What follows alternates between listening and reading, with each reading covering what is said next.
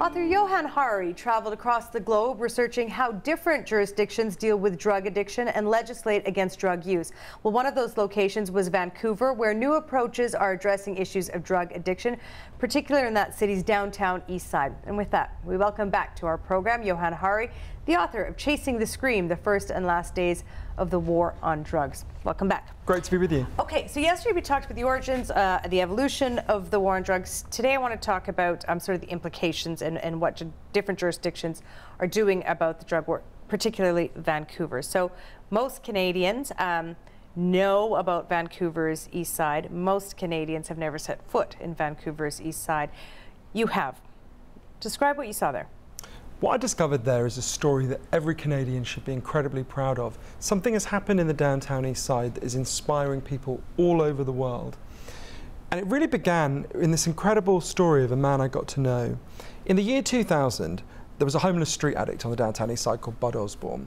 And he was watching his friends die all around him. People would use behind dumpsters, shoot up so that the cops wouldn't see them. But obviously, if you're hiding so that no one can see you and you start to OD, no one can see you and you die.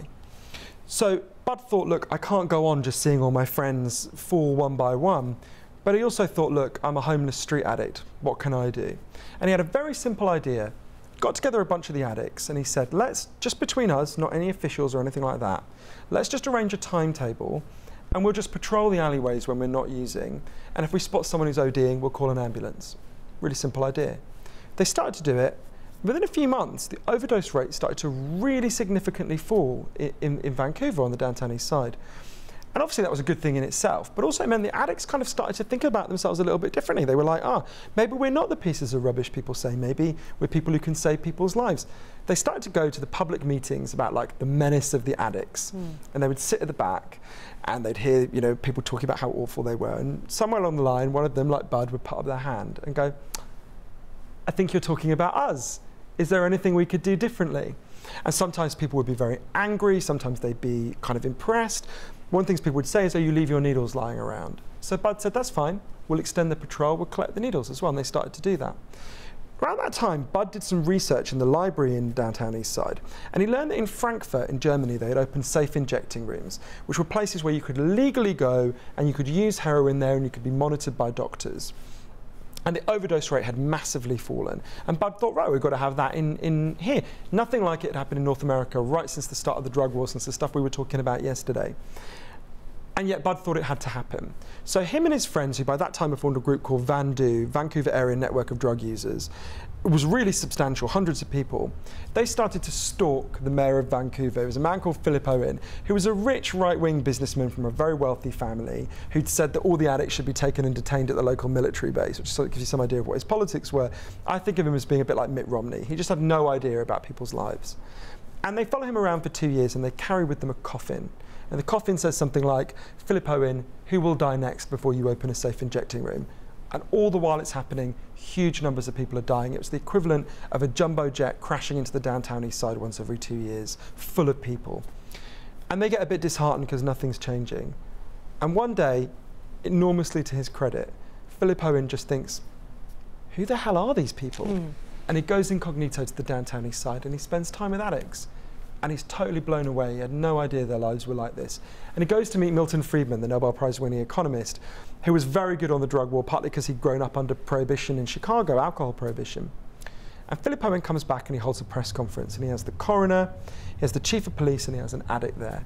And he effectively says, we're going to open the first safe injecting room in North America, we're going to have the most compassionate drug policies in North America, and things are going to change. And they open Insight, the first safe injecting room in North America, which I went to. It's a bit like Tony and Guy. It looks like these little lit booths, except you don't have your hair cut, you shoot up.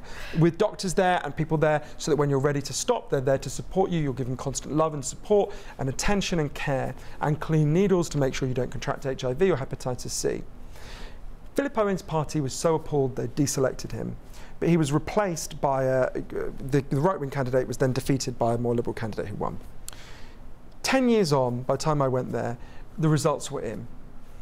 Deaths from overdose are down by 80% on the downtown east side, 80%, and average life expectancy is up by 10 years.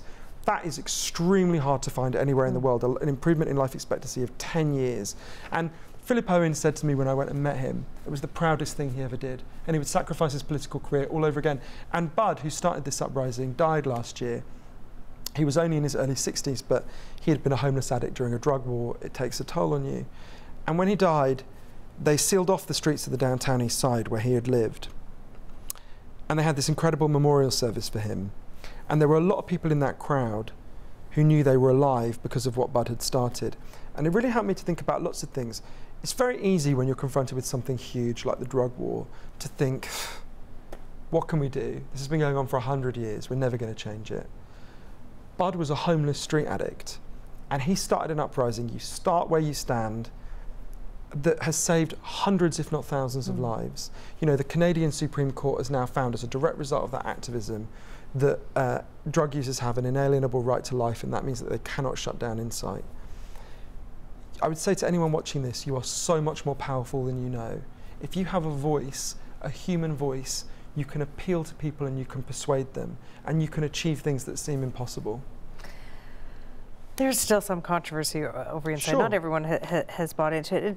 I mean, I guess my question is, if the evidence is so good, I'm not saying it's not, why haven't we seen more of this? Inside, as you say, it's been around. We're 2015, opened in 2000, I think. Why haven't we seen more of these open up? Well, it's really fascinating. I went to lots of places that have moved beyond the drug war model, and the pattern is always the same. It's introduced in a context of incredible controversy. There's very strong concerns that are very understandable, and then things change quite quickly. The most exciting example is Portugal.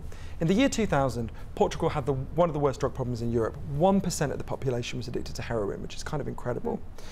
And every year they tried more and more the American way. They arrested more people, they imprisoned more people. And every year the problem got worse. And one day, the Prime Minister and the leader of the opposition got together and they said, look, we can't go on like this. We can't have a country with 1% of the people addicted to heroin. What can we do?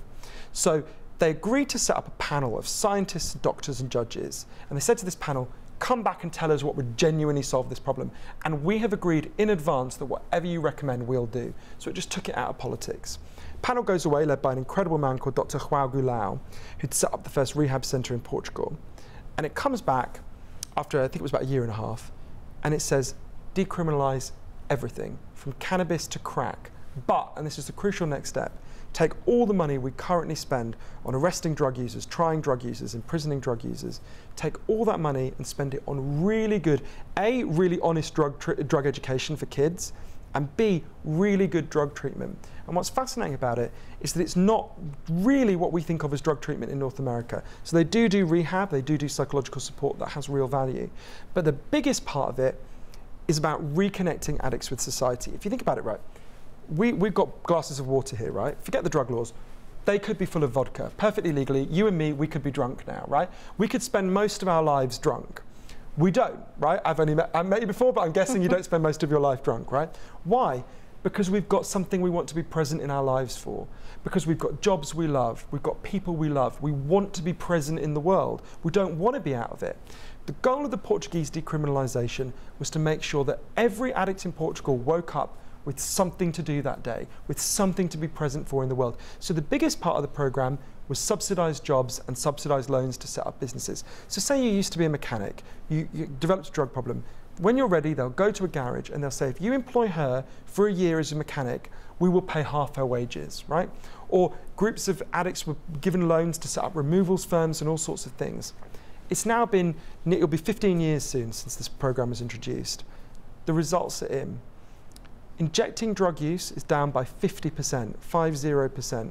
Every study shows addiction is significantly down, overdose is significantly down, HIV transmission among addicts is significantly down. And the way you know it's been a real success is Portugal has a very competitive political system. There is no political party that wants to go back. And one of the most moving interviews I did for the book was with a guy called João Figueira, who's the top drug cop in Portugal. He led the opposition to the decriminalisation. And he said a lot of the things that a lot of your viewers will totally understand. I'd be thinking, well, they hear me say this, right? Surely if you decriminalise all drugs, you'll have an explosion in drug use, you'll have all sorts of problems. And what he said to me, I'm paraphrasing, the exact words are in the book, but he said, everything I said would happen, didn't happen. And everything the other side said would happen, did. And he talked about how he felt ashamed that he'd spent 20 years arresting and harassing drug users. and he really hoped the whole world followed Portugal's example. Nowhere that's moved beyond the drug war regrets it. Okay, so let me ask you that though. If again, insight hasn't been replicated en masse in our country or elsewhere, Portugal, the experience there has not been replicated in other jurisdictions en masse around the world. So why not? I think if we were sitting here in 1963, when virtually every country in the world made it a crime to be gay, we would have said, well, why is nowhere dealing with it? Because people hadn't organised and bound together and persuaded their fellow citizens yet.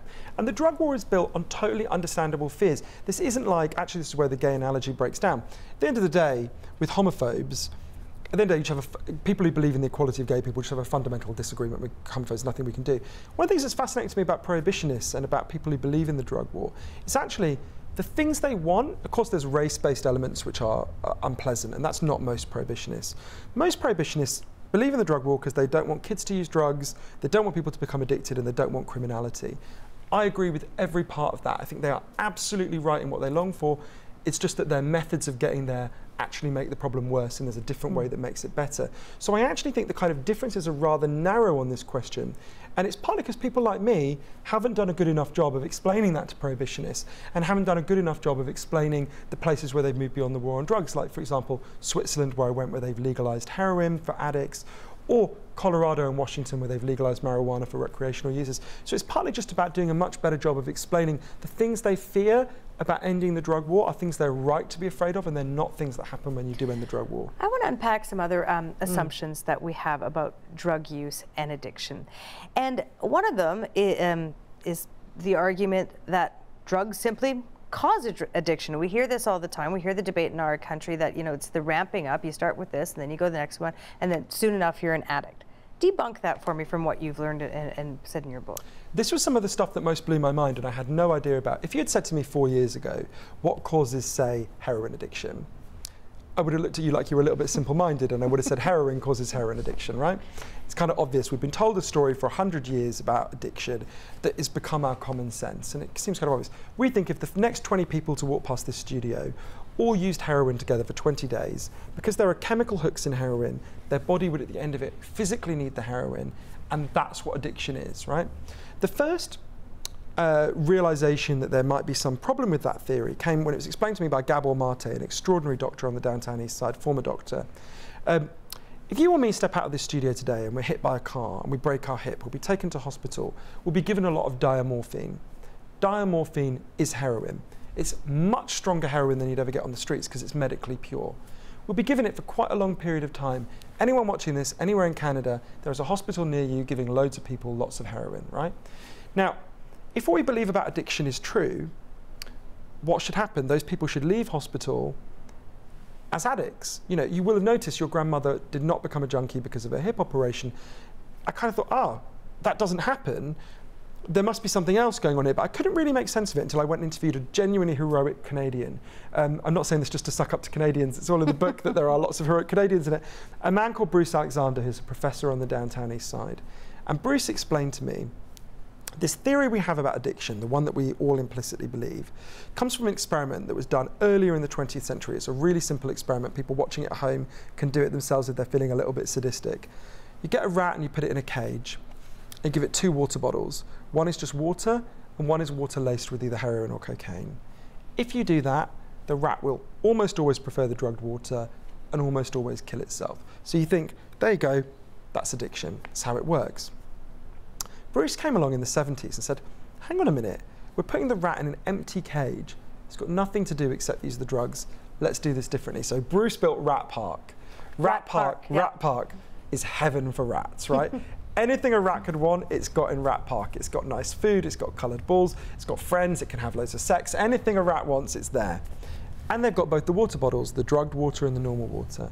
But the fascinating thing is, in Rat Park, they don't like the drugged water. They hardly ever use it. None of them ever overdose. None of them ever use it in a way that looks compulsive or addictive. There's an interesting human example that I can tell you about in a minute. But what Bruce says is this shows us that both the right-wing and the left-wing theories of addiction are wrong. The right-wing theory of addiction is, you know, it's a moral failing, you party too hard, you're a hedonist, that's how you get into it. The left-wing theory is it takes you over, it hijacks your brain, it's like a brain disease. What Bruce says is it's not your morality, it's not your brain, it's your cage. Addiction is an adaptation to your environment. Human beings have an innate need to bond, and healthy human beings bond with other people, people who can do that. If you can't bond with other people because you're physically cut off, or you're emotionally cut off, or you're traumatized, or you're beaten down by life, you will bond with something that gives you some sense of relief or pleasure. Now that might be pornography, that might be a roulette wheel, that might be cocaine, it might be alcohol, but it will be something. The opposite of addiction is not sobriety. The opposite of addiction is connection. And what Bruce says, and I think what I reflected on learning from him is, that shows really partly the flaws in the drug war, that we have a model that's built on cutting people off even further, making them suffer even more, and then we think they're going to stop. Gabor Mate said to me, if you wanted to build a system that would keep people addicted, you would build the system that we have now. Actually, I think it has much deeper and wider meaning for our society. You know, we've created a society where a lot of our fellow citizens can't bear to be present in their lives, can't bear to get through the day without being medicated. We've made life a lot more like that first cage and a lot less like Rat Park. The effect of that is rising addiction. It doesn't have to be this way. We can change the way we live. Well, let me ask you a hypothetical. Say you removed all the heroin from Vancouver's downtown east side, took it away. What would happen to those addicts? Oh, we don't have to ask theoretically. In the 1970s, when the French connection was broken, so the supply route into the United States, into North America, was broken. There was a period, again I learned about this from Bruce Alexander, where no heroin got through for quite a long time. I think it was 3 or 4 months. We know that because the police would seize the heroin, and they'd obviously, heroin in inverted commas that was being sold, and they'd test it and it just didn't have any heroin in it. It had some chopped up Valium but nothing else.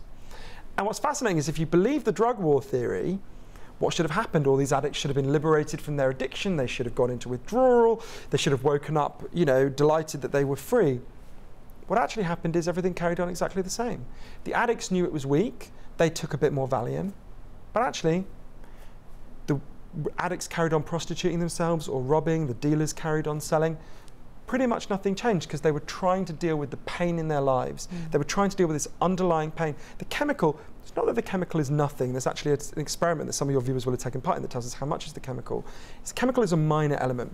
One of the ways we know that is through nicotine patches. We know that one of the things that causes the most physical cravings, drugs, is tobacco, right?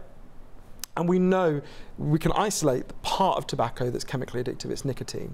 So when in the early 90s they invented nicotine patches, there's this huge wave of optimism because they think, oh great, we're going to be able to give smokers all of the drug they're addicted to, but without the filthy carcinogenic smoke. It's going to be a huge fall in smoking.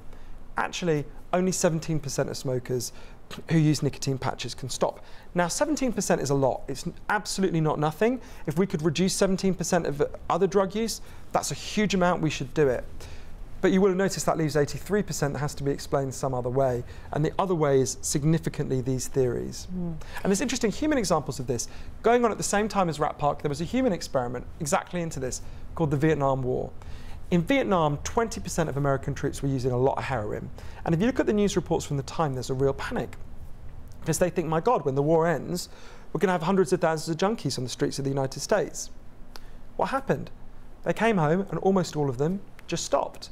Because if you're taken out of a hellish pestilential jungle where you don't want to be and you could be killed at any moment, and you go back to your nice life in Wichita, Kansas with your wife and your friends and your job, it's the equivalent of being taken out of the first cage and put into the second cage. You know, so this demonstrates that if we want to help people to overcome addiction, and this is something, as we talked about yesterday, you know, it was a big factor in my life and in people I love and in my relatives, we have to make life a better place for them to be. We can't make life worse. That will drive them further into it. And it really helped me this journey and meeting Bruce and Gabor and Bud and getting to know them, getting to know so many other people. When I went back, I thought a lot about, do you know that terrible show Intervention, where they say to addicts, they get addicts' families and friends together and they threaten to cut off the addict if he doesn't stop. One of the things I really learned from what I learned is that is the worst way you can react to the addicts in your life. What I did with the addicts in my life is, you know, tell them I would never cut them off. And whatever happened, whether they were using or they weren't, I would do my best to love them. And it's hard sometimes to sit with people who are in that state. Anyone watching this will know that. But that's the only thing that ever gets people out of it. I want to go back a little bit. I want to play, this is a clip. It's an anti-drug commercial from the 90s. It's from the Partnership for Drug-Free America. Just take a look at this. This is your brain. And this is heroin. This is what happens to your brain after snorting heroin. And this is what your body goes through. Wait, it's not over yet. This is what your family goes through. And your friends and your money. And your drugs. And your self-respect and your future. And your life. Any questions? That's a commercial that I watched when I was a kid a lot. Have you ever seen it? Yeah. Okay. So that commercial played in Canada, it played in the US, or a similar commercial at any rate. It was drilled into our heads as kids that drugs fry your brain. And that message is still being carried out in different ways. Are we too far, down that belief, if I can put it that way? Are we too freaked out to do anything, freaked out by what drugs do, to humanize this story, which you do in your book, to humanize addicts? When you talk about Bud, you talk about him like he's a person. But societally, are we just too far down that path to make this about humans anymore? I don't think so, and I think the best evidence is from Switzerland. I'm a Swiss citizen as well as you can tell from my voice, a British citizen. Switzerland is a super right-wing country. Switzerland, my Swiss relatives, make Genghis Khan look like a woolly liberal. And Switzerland has legalized heroin for addicts, right? If you're a heroin addict in Switzerland, you go to your doctor, they will send you to a clinic, and you can go into that clinic and they'll give you heroin and you can use it. You can't take it home, but you can use it there. And it's really important to understand how that happened in Switzerland, because I think it's really helpful to think about how we end the drug war.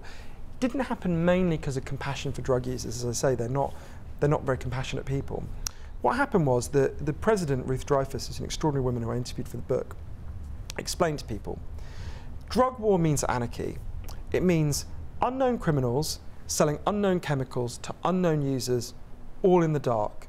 It means chaos and violence and disease, and it means our lovely clockwork parks that we love so much are filled with chaos and violent people and users. Legalization is a way of bringing order and regulation to this anarchy and chaos. It means taking drugs away from armed criminal gangs and giving them to nice doctors in white coats who will get the addicts ordered and regulated. And it was fascinating going to those clinics in Geneva and sitting with people. One of the things that most interested me about it, actually, is so you can stay on that program as long as you want, right? They'll never throw you off, and you can set your own dose. You can go in and say how much heroin you want.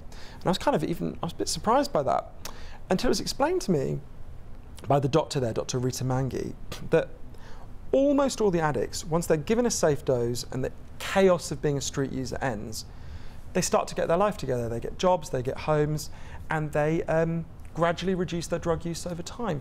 The vast majority of them, it's been running for like 20 years, almost no one from the start of the program is still on it, although they could be. The vast majority of people just reduce their dose over time and get their life back together again. So actually prescription is a way to reducing, partly fits with what we learned about Rat Park, their life becomes more bearable. Who's going to get clean living under a bridge? Who's going to want to be present in that life? No one. You've got a nice life, you've got a nice job, you're a lot more likely to want to be present in your life. You traveled around the world researching this book. And, in Canada and the US, this discussion about whether to decriminalize or legalize some drugs sort of ebbs and flows. I'm just wondering, from what you observed in your time spent in North America, in Canada and the US, how much momentum do you think there is to decriminalize or legalize drugs? Enormous. What happened in Colorado and Washington with the legalization of marijuana, at the heart of the country that has imposed the drug war on the rest of the world, imposed it on Canada, imposed it on Britain, imposed it virtually everywhere. To have it crumble there, and to have it crumble in a way that's worked so well, it's very revealing. 53% of people in Colorado and Washington just over a year ago voted for it to be legalized just over a year ago. For marijuana to be legalized? For marijuana, yeah. But what's fascinating is, since then, support in those states for legalization has grown and grown. When people see the alternatives, they don't want it. And it was very important. The campaign in Washington, which I write about a lot in the book, I think was a really important campaign, because Tonya Winchester, the superb person who led that campaign, stressed, this is not about saying that you like marijuana, that you want to use marijuana, that you think marijuana is a good thing. It's none of those things. I don't like alcohol. I've never liked it. I drink wine 3 times a year. It's the only kind of alcohol I ever touch. I don't like the drug. I don't like its taste. I don't like the effect it has on people. I think it makes them stupid. No one would be surprised that, having said all that, I'm also against alcohol prohibition. You can hate marijuana. You can think it's a terrible drug and still think it's better for it not to be controlled by armed criminal gangs, to be regulated, to be sold by people who are punished if they sell to children, and for people to not go to prison and have their lives ruined for using it. It's very important, these really smart legalization campaigns that are happening, that are about explaining, it's about restoring order. It's about compassion for users and addicts, and it's about, not asking anyone to endorse drugs in any way. Interesting book, lots of great characters. Thank you for sharing some of them with us and challenging the narrative that we've been told for so long. Appreciate it very much. Thank you so much for asking such smart questions. I'm thrilled. Thank you. Help TVO create a better world through the power of learning. Visit supporttvo.org and make a tax-deductible donation today.